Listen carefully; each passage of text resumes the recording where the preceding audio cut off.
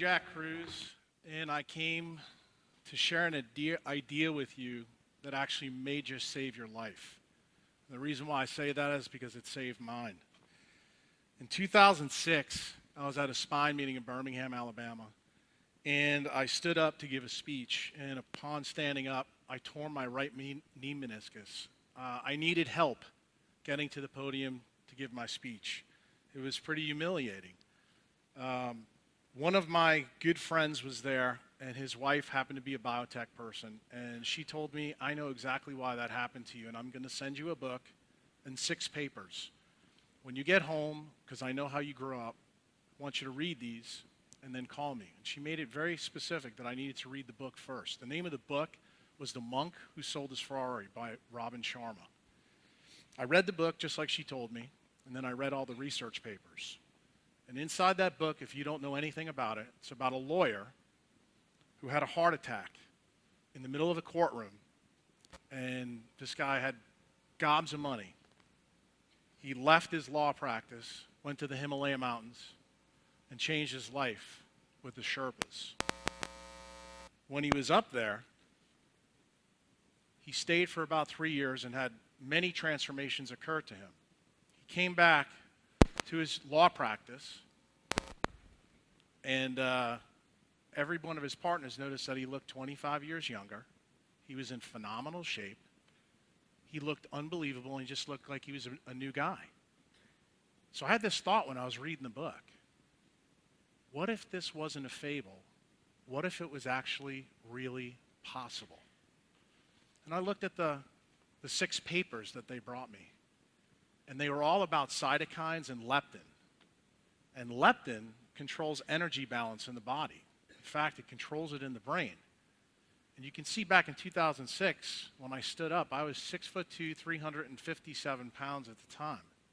So I knew the reason I tore my knee meniscus was tied to the leptin story. It got a little bit more interesting. I started to think about Julian Battle's longevity issue. And I said, you know, this is kind of interesting because the Nobel Prize was given for telomere biology in 2009.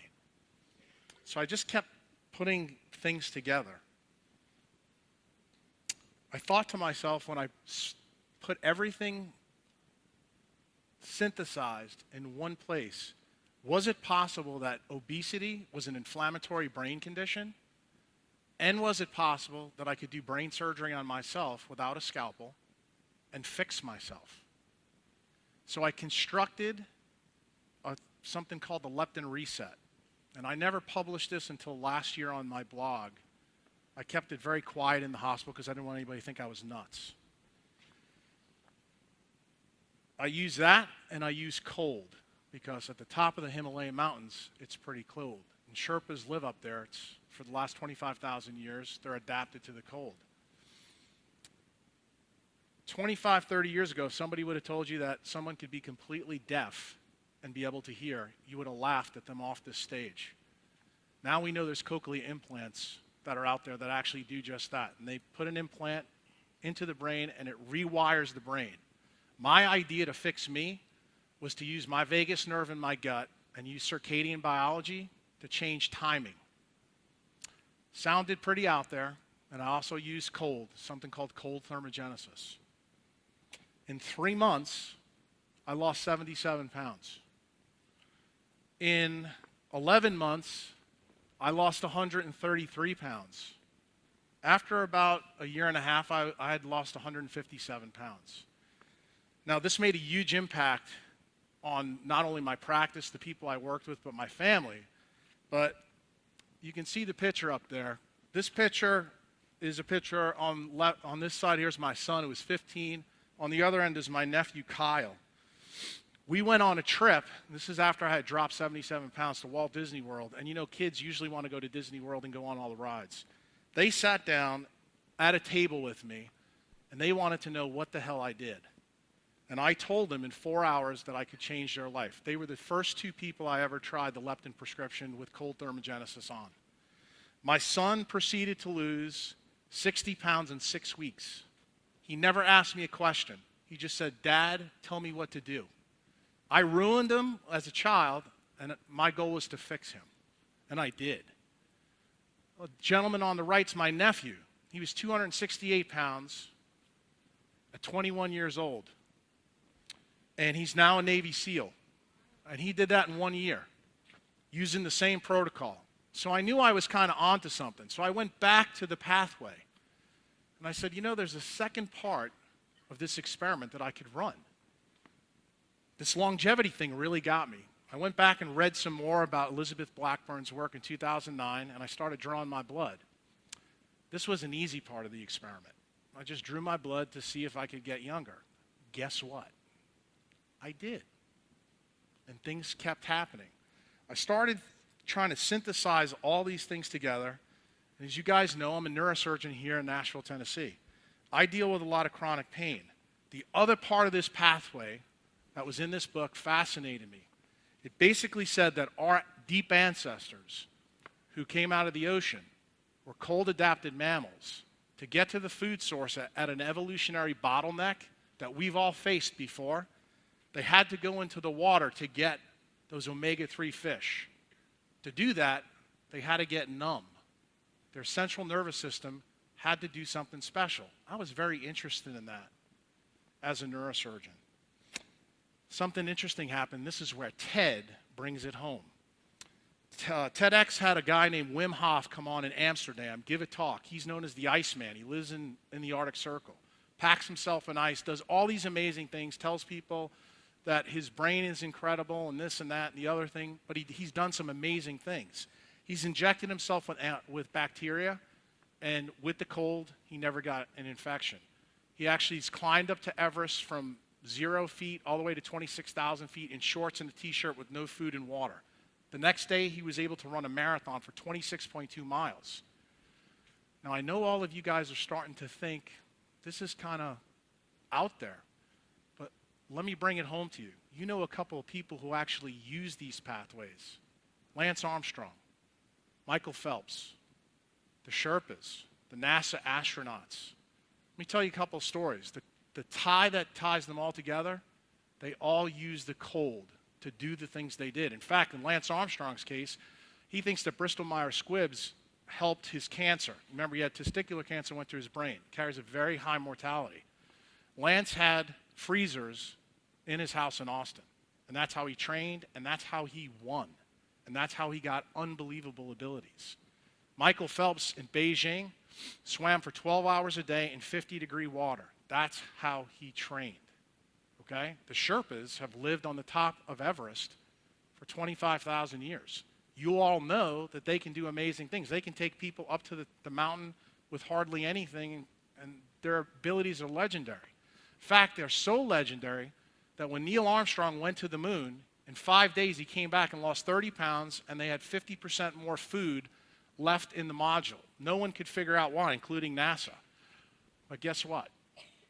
They went to the Sherpas and found out exactly why. There is some kind of pathway in all of us, but no one knows about it. I found it, and it was in that book, The Monk Who Sold His Ferrari. Bringing the whole story home here to Nashville. In 2011, one of the general surgeons that works with me in the hospital, his dad is a neurosurgeon here at a big downtown hospital you all know. He got acute spinal cord compression and was almost quadriplegic. He thought his career was over. It happened in the operating room. He almost dropped a knife. He could no longer operate. He was 37 years old. He went to this big hospital, and he had surgery. He didn't do well. He was devastated, in fact.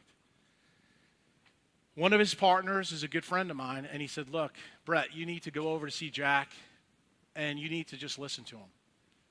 So he came in, and I thought I was going to have to tear down some dogma. I didn't have to tear anything down. He was broken. I told him, Brett, if you listen to me, I think I can change your life.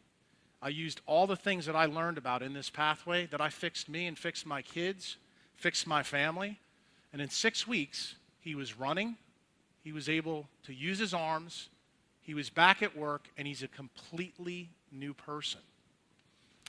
Then TEDx hit another home run. Iowa City, 2000 11, just passed, Terry Walls, a physician at Iowa State with secondary progressive multiple sclerosis, used the diet that's selected for in this ancient pathway that I'm telling you about. It's called the Paleolithic diet.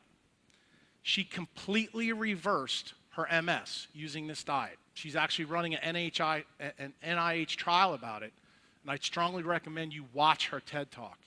It is truly transformational. But when I saw that, I said, you know what? I've got to step up my game. It's time to let the world know some of the things that I've found.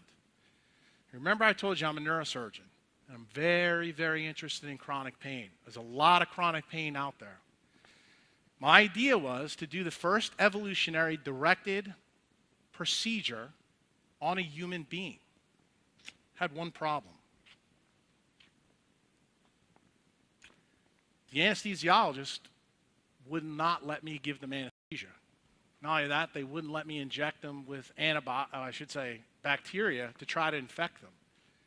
Because that last part of the pathway said that we would have ultimate immunity and we'd have pain-free activity. So when I couldn't find a patient, I went back to my playbook. I decided to do the experiment on myself. So I had another problem. I had two choices that were safe. I could take my wisdom teeth out, or I could do surgery. I used to be a dentist. I had my wisdom teeth taken out. Not a good choice. So I didn't need any surgery, so I decided I had to make myself a surgical candidate. So in October, I went to see a local plastic surgeon who I know from Skyline Hospital here in Nashville.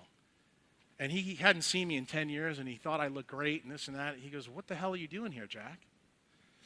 And he says, I don't think you need anything. And I told him, look, I've worked really hard. I want this, and I got what I wanted. But see, I knew I didn't need surgery. And I'd never told my family about what I was doing. And I went home, and I ate the diet that my profession tells you to eat. That's the standard American diet. That's the diet that our government, the USDA, tells you is healthy. You know, all the healthy grains, the polyunsaturated fats, the canola oil, all that. That's the stuff that gets you fat, okay? It's exactly opposite the Paleolithic diet. I ate that diet for 2 months. My wife didn't know anything. I gained 25 pounds. I hit it pretty well. No one, including my wife, until January 8th of 2012 knew what I was up to. And on January 9th, 2012, this year in Nashville, Tennessee, I went into a surgery center and I let a surgeon operate on me without any anesthesia. Before the surgery, I took MRSA. For any of those non-physicians in the audience, that's methicillin-resistant Staph aureus. Really nasty stuff. The stuff that's in ICUs. I injected it all over my torso and in my belly. I then had a 6-hour surgery, only to remove 2 pounds of fat, if you can believe that. When I woke up, I have to tell you, I thought that I was tough. It was rough. My wife didn't know what was going on. My daughter had no clue what was going on. In fact, my son, who's at college right now, doesn't know what you now know. After I got home and I was miserable, I told my wife to go into our closet. And she was frazzled. I said, there's a tub in there. I want you to throw it on the bed. She threw it on the bed. She goes, what's going on? My daughter helped her. And I told, and I didn't do this nicely, I was screaming at this time with tears in my face. And I said, go into the freezer. There's 120 pounds of ice in there. Go get them immediately. She goes, we don't have any ice. I said, I put it in there last night. She went in, got the ice, both of them broke it up, threw it in the tub, and threw it on me. In 3 minutes, I was pain-free. Completely pain-free. Then I sat my little 11-year-old daughter down on the bed and told her what I did and why I did it. I showed her 12 incisions on my body that were 30 inches long. For 6 weeks, from here to here, I looked like an eggplant. I never had any pain and never took any pain medicine. All that stuff I injected in me, the MRSA, I never got an infection. So I was pretty happy because I couldn't disprove my theory. So what did I decide to do next? I said, well, now that I know this works in humans and now I know this pathway, every single step is in us, I need to use this in my practice. So I had a patient who I took care of for 2 years, Mr. Lonnie Daniels. I told him he was not a surgical candidate. He was a type 2 diabetic. He was 80 years old, and I told him, Lonnie, if you eat the diet that I tell you to eat and you agree to let me freeze you in the hospital, I'll operate on you. On January 27th, I took him to surgery, 3 weeks after my own surgery when I was still swollen and numb. I placed 8 pedicle screws in his back. You can see the screws right up there. This operation, if I was to do in any healthy person in this audience, would be a 4-month recovery. The screws are 4 inches long. He had 8 of them placed in his back. Operation took about 4 hours. I put him on a frozen blanket, 40 degrees for 3 days. Lonnie left the hospital in 3 days, went to rehab 5 days, was playing the banjo in Skylight Rehab for other patients. He came back to see me 10 days after his surgery and handed me his Percocet prescription back. He says, Doc, I don't need this. I'm going to tell you something. As a neurosurgeon, I could not believe that. Any neurosurgeon in this city will tell you the same thing. It's absolutely remarkable. I realized at that point that I had found something really important. From that day forward, everything in my practice changed. I now use the Paleolithic diet and cold thermogenesis to help anybody I possibly can with this protocol. My idea that I want to share with you today is that sometimes very unconventional things can lead to remarkable results that will help millions of people. My profession has lost its way. We need to stop talking about these randomized controlled trials that we espouse and go back to the North Star for our biology. That's evolutionary biology. When we use that, it's a game changer for us. My last point to you is an ideation without execution leads to deletion.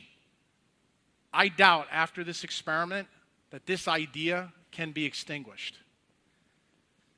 The point that I make to all of you here today is that optimal health is no longer a mystery for our species. It's now a choice. Thank you.